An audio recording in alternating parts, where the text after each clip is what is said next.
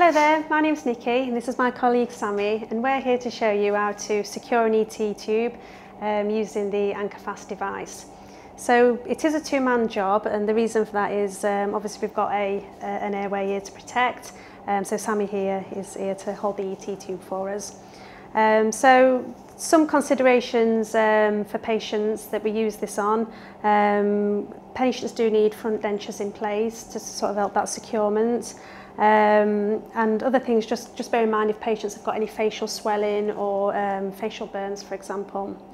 So before we start, I'm just going to do a visual check of the patient. So just have a look. Can this device be used on the patient? So look at the skin, do a skin check. Have a look if the patient's got any facial hairs. Particularly, men may need to just remove some of those, give them a shave. Again, just look if the patients have got any pressure damage already in place. Okay, so we're going to get the device. Sammy is, just for the purpose of this video, Sammy's just popping not holding the ET tube as we would normally, and that's just so we've got good visual with the camera. So this is the AnchorFast. So there's a Velcro strap that sits behind the patient to secure it. There's two sticky parts here that stick to the patient's cheek, which is going back while we just make sure we've got good contact with the skin. And then we've got the plastic bit here with a bit of foam protection that just sits snugly beneath the nostrils and above the upper lip. Okay. So we're just going to make sure we've got the right, this will fit nicely on the patient. So we're just going to position the plastic bit with the foam just a couple of millimetres below the nostrils and just a couple of millimetres above the top lip. We're not going to press it in place because we don't want to cause pressure damage, but likewise we just need that good contact. The sticky parts then we're going to stick into place. So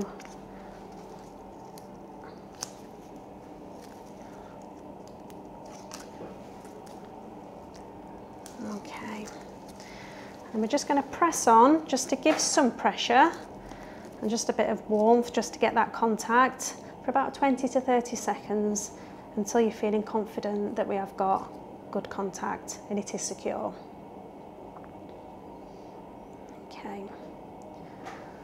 Okay, I'm happy with that. So next we're going to secure the ET tube to the plastic part. So there is a sticky part here that wraps around the ET tube and secures it into place.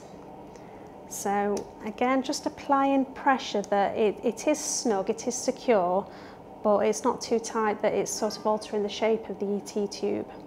So that wraps around, and then it sits in the plastic that sort of acts like a gate that locks and clicks into place, and you will hear that click. So just do a safety check. Is that okay? Have we got any movement? And it is clicked in place, and I'm confident there. Just something to go back to, that when you are putting this in place, just to have it sort of central in the first instance. Okay. So next, so we have got the sticky parts here attached to the face that's securing it, but the final bit of securement is the Velcro strap, and this can be quite fiddly, which is why we go back to it always being a two-man technique.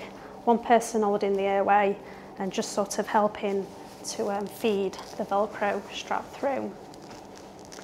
You can, we've seen people before, which is quite a useful tip, disconnecting the Velcro straps from the sticky parts prior to putting it in place, and then sort of attaching at both ends, so you get the securement in place before you place the AnchorFast on.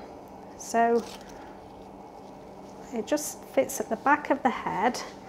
Just see where it's positioning around the ears, because you don't want to sort of have any contact there and cause any pressure damage there. The Velcro just fastens in place there, and again it's just getting that pressure right. So if you use two fingers, should be able to just quite comfortably sit you know, kind of sit underneath the Velcro strap. You don't want it too tight, but at the same time we do want that securement. And then again, do your safety check. Are we confident that it's in the right position? We're not going to lose that airway, and also that we're not going to cause any pressure damage or any other skin damage to the patient.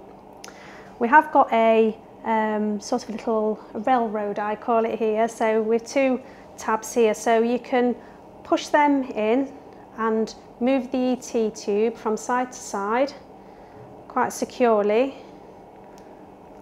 and that's part of just doing regular pressure relieving of the ET tube. We recommend that you change the position of the ET tube every 2 hours, but of course, you know, as part of your assessment, if that can be reduced. And it's also important just to say that just make sure that you're marking, that you're documenting somewhere what position the ET tube in is, if it's left, if it's right, if it's in the centre, and again just doing that visual check for any sort of skin or pressure damage. And I think that's everything.